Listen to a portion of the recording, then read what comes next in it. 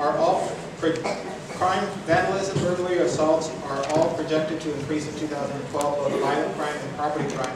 What are the three top specific actions you would take to reverse this trend? One of the things, the trend that we need to reverse is basically the budgets in connection with the police department and the assault on those budgets. Because at the end of the day, we have to improve response times. Now, how does that happen? It's the staff ratios. We have one of the lowest in the region in connection with police officers. We're at the lowest level since 2004. That needs to be changed, ladies and gentlemen. And it's not going to be changed by basically, again, with inflated budgets in connection with bureaucrats at City Hall and not making the tough choices based on special interests.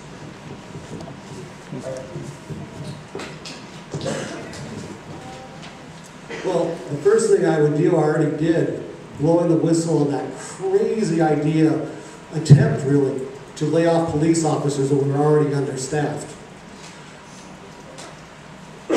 Over time, we do need to get more feet on the ground, but I need some clarification.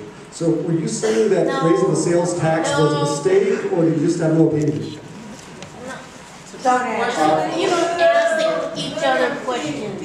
The entire council. Hold on, one second. Are you done with your response? Okay.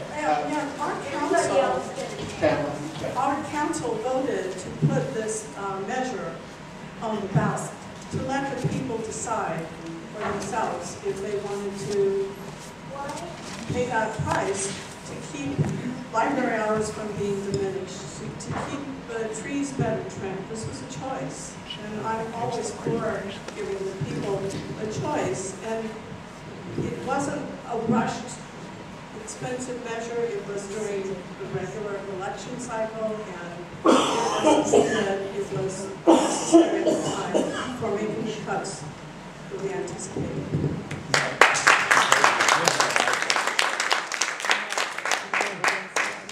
We have less than one police officer per 1,000 people in Chula Vista. I'll get you. That's less than most every other city in the whole county. Right now, we're safe. But we had to fight to keep the 4 officers that we kept that were going to be laid off this past summer. And now, when we replace any officers that are laid off, it costs us $125,000 a piece. $125,000 each to send them to the academy. And we could have just kept the seasoned officers we had, because the recruits have to ride along with a seasoned officer for a year before they can actually go out on their own.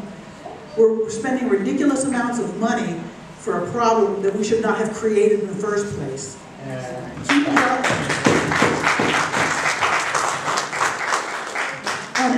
You're going to have to excuse me, but London and I would like you to repeat the question.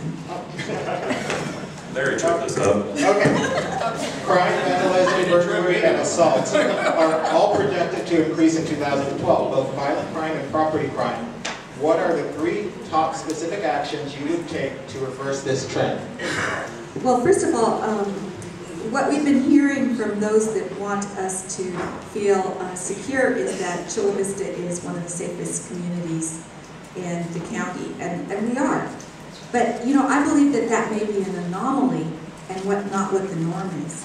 And so what we have to do is we have to put public safety number 1 in our budgeting process, and then everything else follows after that. So I think that that's one way to approach it. We have to get back to the position of advanced hiring. As Linda said, it takes a long time and a lot of money to train a police officer, and we must get to that point again.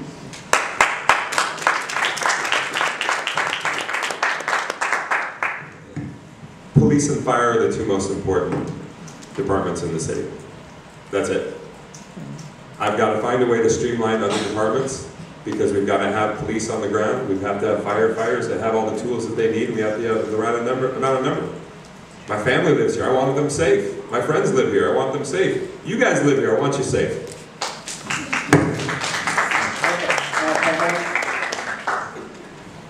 The question was crime, vandalism, burglary, assault. Got it? Okay. One of the things that, well, first of all, we need economic development. We need new sources of income to pay for more police officers, and we are running a force that's barely at the minimum, and we do need more police officers. One of the things that isn't talked about very often is we have one of the best paid police officers. In addition to being the best quality police force, they're also among the highest paid police officers. During budget negotiations, you have priorities, and you ask the police officers their priorities. Their priorities the last round was to maintain raises and give up positions. That was their choice, not the city's choice.